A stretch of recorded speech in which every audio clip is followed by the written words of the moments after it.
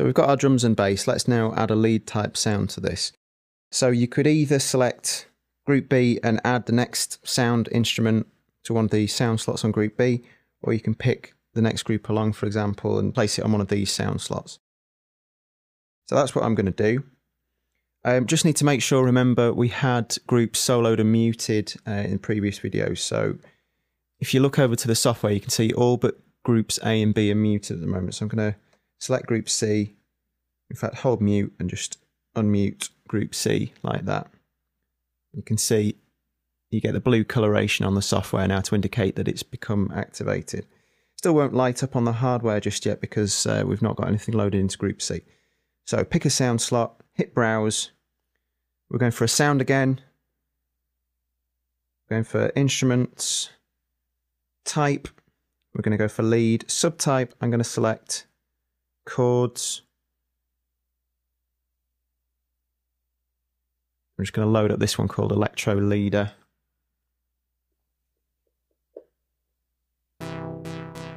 With the sound slot selected, we can go into keyboard pad mode. Come out of browse mode.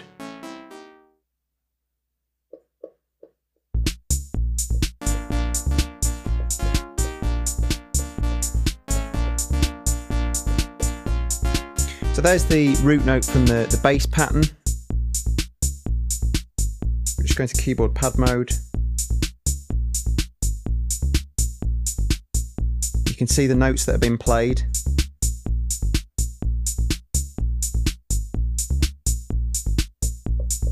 So a good starting point would be to experiment with those same notes for the lead sound.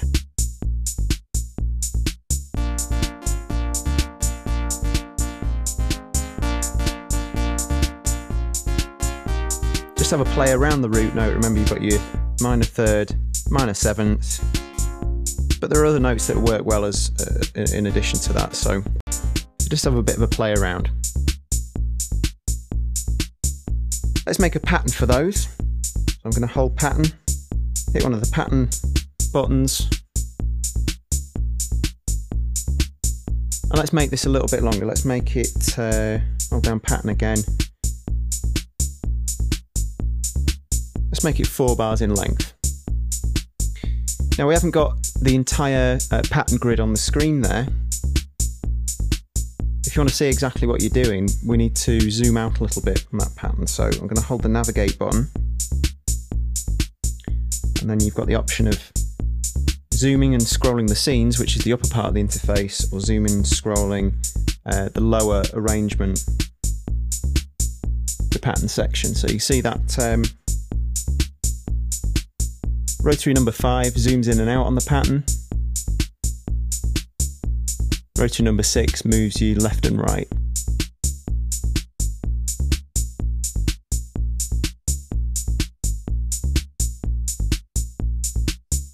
So here you go, we've got the entire length of the pattern on the screen there. We can see what we're doing.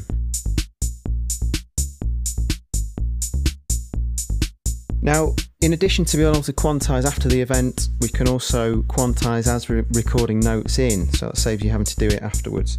Hold this grid button, and then rotary number 1 here selects whether there's no quantization, automatic quantization, whether we're quantizing when we're recording or when we're playing and recording. So I'm just going to turn it round there so that any note that I play in now on this lead sound is going to be automatically quantized. So let's just have a bit of a play around. We can always remember delete stuff and start again. We're going to hit record.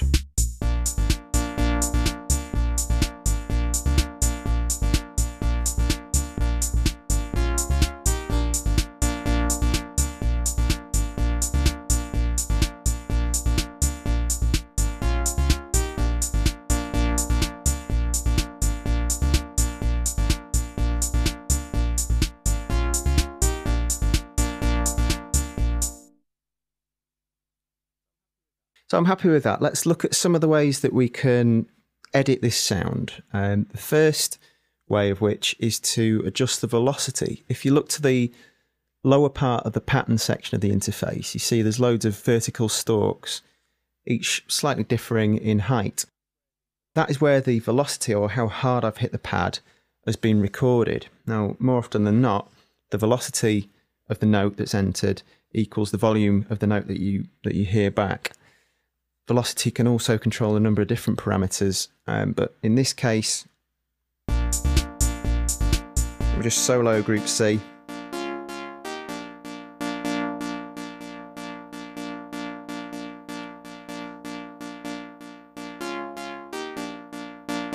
You can hear that the velocity of note is affecting the volume. So let's take a look now at how we can adjust these. So the first way that we can control the velocities that we're hearing back is actually using pad mode. You can pick this option, button number 4, which is called fixed velocity. So I'm going to press that, and then we can choose which velocity the pads are going to transmit using rotary control number 4. You've got values of 0 right up to 127. So for argument's sake, let's set this around 100. And now, whichever pad I press, regardless of how hard I'm hitting the pad, you can hear it's always going to transmit that same velocity. So hold pad mode, press button number 4 to get fixed velocity. I'm just going to turn that off. So that's how you could control the velocities that are being entered. Now let's look at how we can take control of them and adjust them once they've been recorded in. So what I'm going to do is hold down select, press button 2, which is events, and I'm going to press pad 9 there, which is the sound slot where the instrument is loaded. You can see on the software that all the note events for that pattern have been selected. So with the select button still held down, what I can do is turn this main volume rotary control. You notice that the velocity stalks are all moving vertically. Now if I want to level those out, you can see they're all slightly different velocities. If you want to make them a nice consistent level, what you can do is turn the rotary control all the way around to the right, keep going, and eventually it'll flatten all those stalks out at the full value of 127. Once you've done that, you can turn it down, up or down to your desired velocity. I'm just going to undo that. So currently, all those will be playing back at the same volume because they've all got the same velocity values. Just let me undo that. Come out of keyboard pad mode. What we can also do is affect the volume of the sound slot as a whole. So rather than individual velocities, we can hold the sound slot, turn that same volume control, and can you see just to the left hand side of the pattern editor, in line with where it says number 9 electro leader, you can see the volume for that sound slot being attenuated.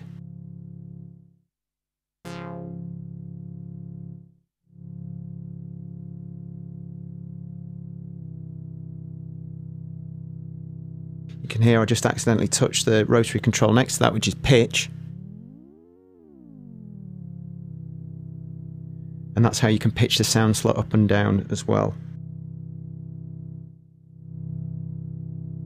One more, we can adjust the volume at group level as well. So we can hold A, B or C. I'll hold C in this case. We can turn that same volume control, and you can see up in the scene editor next to group C, you've got a volume control which has been attenuated there. You can also do that just by clicking and dragging with the mouse as well. Let me just go back into keyboard pad mode, group C. Select events.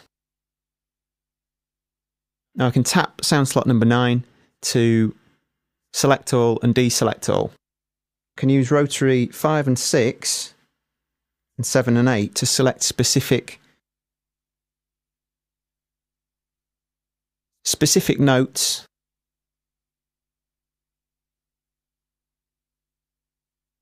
I can use the arrow keys up here to move between the different notes. So for example, that one's quite abnormally low velocity, so I can just turn that up a little bit. Now, it might be quicker to go in and do that with the mouse. So you can just drag a box around with the mouse like this. Get hold of the velocity stalks and just drag those vertically in that fashion. But that's how you can affect velocity. Finally, I'd just like to take a look at how we can affect how much the velocity is affecting the volume. And we'll find this in the actual instrument parameters. So we're going to take a first look at what's called the modules section. Just come out of pad mode.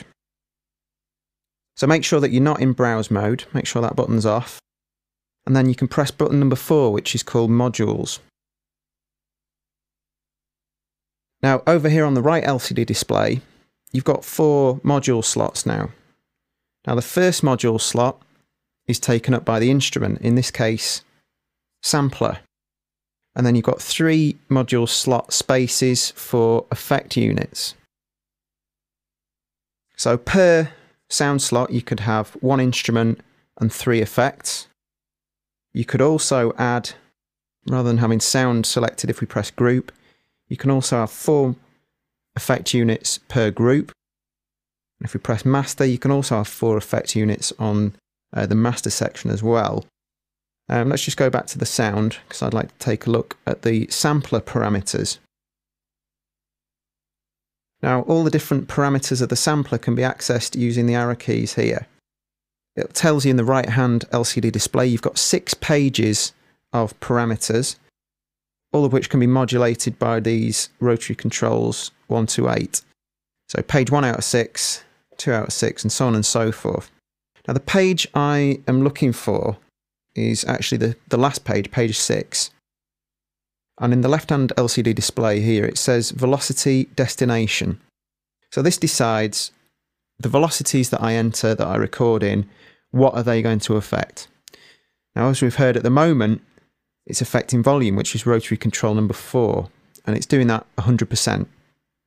We can also get velocity to affect things like the cutoff of the filter, so how bright or dull the sound sounds. We'll come back to filters in a moment.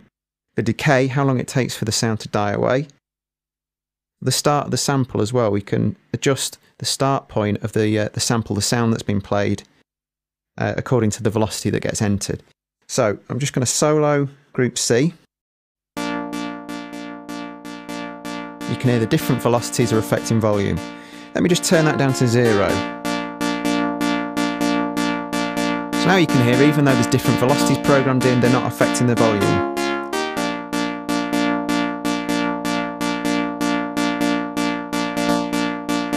That will be affecting the decay, although that's dependent on something called the volume envelope, which we'll take a look at in a moment.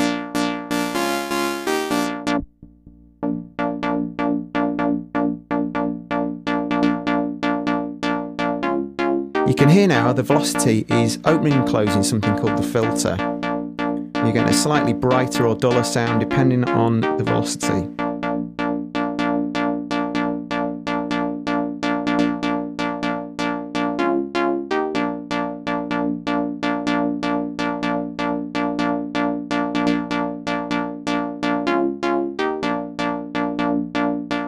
So that's how we can affect the velocity in a number of different ways, and we've seen how that can be used to control different parameters. Let's go back to this thing called the filter now. So in fact, I'm going to reset cutoff to 0. Just going to make sure that all these, in fact, let's just turn it up just a little bit on the volume, just to give us a little bit of dynamic variation in there. I'm going to use these arrow keys to go back to page 3 out of 6, where on the left-hand side, you've got the effects that are built into the sampler instrument, and on the right-hand side, you've got the filter section. So this is where we can start to shape the sound a little bit, using effects, using filters, make it just a little bit more interesting.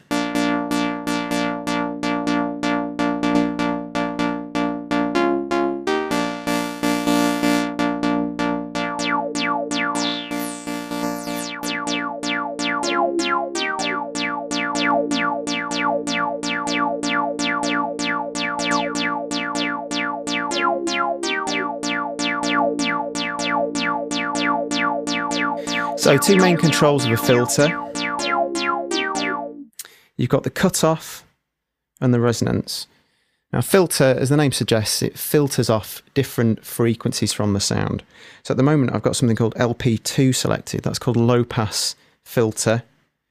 And that will filter off all the high end frequencies and just leave us with the bass end. And as I turn the filter round to the right, we'll get more and more of the higher frequencies back into the sound.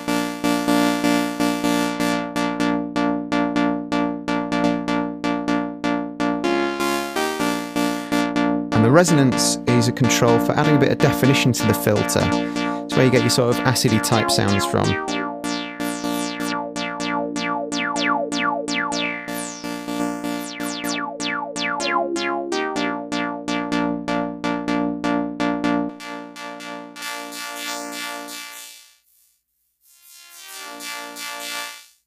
HP high pass does the opposite.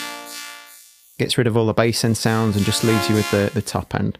So it's just something to have a bit of a play around with. I'm going to leave it as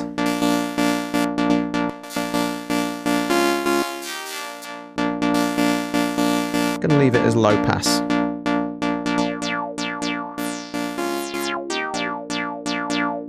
So let's now add even more depth to this sound by adding some effect devices in the subsequent module slots.